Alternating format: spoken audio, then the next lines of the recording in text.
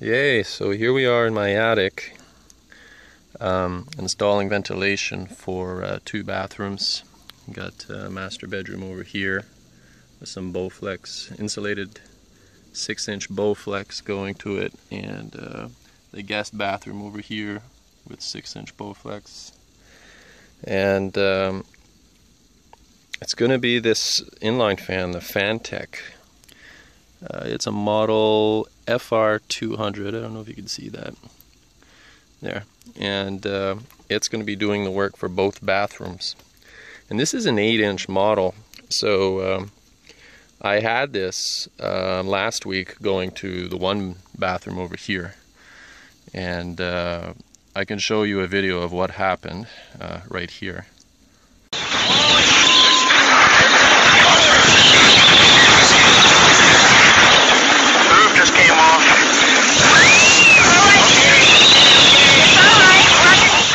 And the reason why that happened is because I was going from 8-inch duct down to the 6-inch, and that was creating probably a surplus of sucking power there.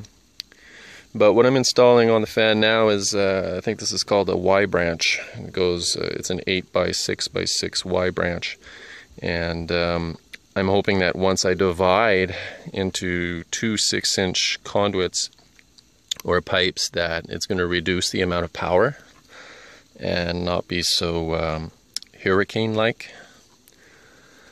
And I'm just installing the tape on here real good. I'm taping this sucker up so that it never comes off again. I had duct tape on here, and with the summer heat it just peeled off. It fell off. So I'm really taking the time to put an overkill amount of tape on this so that it doesn't come off for like 20 years. I don't want to come up here again. Hot attics really suck. And here's where my 2 6-inch flexi pipes are gonna go. How you doing? It's not fair. Why did Caleb have the phone? Oh, I'm sorry. Over here I've attached it to those Bowflex ceiling ducts. There's not much of space to attach the flexi pipe or to attach this ventilation to the ceiling duct. So I put like 2 zip ties on there. I'm hoping that's going to hold. I think to be code I have to cover it with some aluminum tape too, and put all the bats of insulation back so it doesn't condensate in the winter. Yeah, you can see the zip tie there, so I'm going to have to put the insulation back in there properly. Over here you can see I've got like a junction. Originally there was just a ceiling fan here and 1 switch. So I've kind of continued that line for now. Goes over to the Fantech. And the problem with that, of course, is now I'm going to be going to 2 bathrooms. So I'm going to have to come up here again next week and rewire it for 3-way switches in both bathrooms.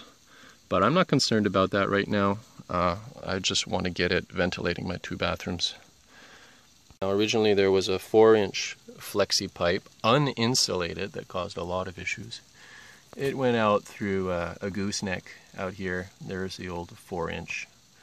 So I'm gonna have to get up there, cut that out, and put in an 8-inch gooseneck, a round pipe gooseneck, which is, maybe I'll just leave that to the fall, but I just got to do it before the winter, when, you know, you got to start worrying about condensation from the hot air up here is just going to condensate when it's cold. It's going to create a lot of problems.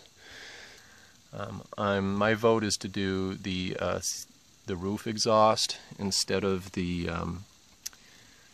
gable exhaust over here. I think the gable exhaust would be easier, but nah, I want the exhaust going out through the roof.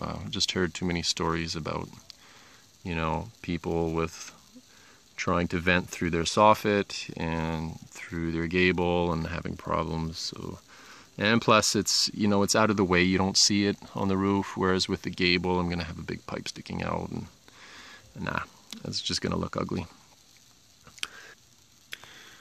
Don't get skimpy when you're up here. It's like plus 30 degrees outside, which means it's probably like 40 degrees up here. But attach your ventilation, your flexi, as well as possible. Mixture of aluminum tape and tie wraps. You don't want to come back up here.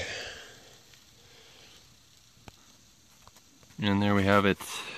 Looks like a rocket launcher up there right now, but I've just kind of jerry-rigged it up there temporarily. I'm going to come back up here later to install my gooseneck ventilation on the ceiling and install my my three-way switches in the bathrooms and the 3-lead wire going to each of the bathrooms, and get this done when it's not so hot. Oh.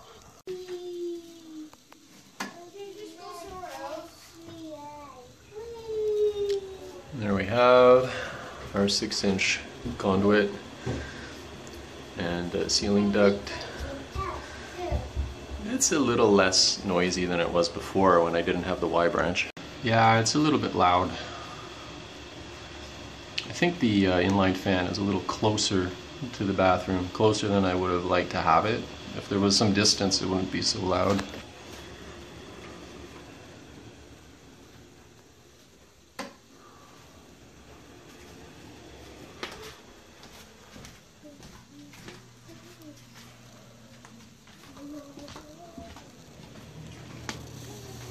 This one's even closer, probably. So this is the Fantech FR200. It's an older model, but wow, is it ever an improvement for getting rid of all the fogging up of the windows and the mirrors in the bathroom. If you don't want to have any mold or any condensation accumulating anywhere in your bathroom, go with one of these. It's a good investment.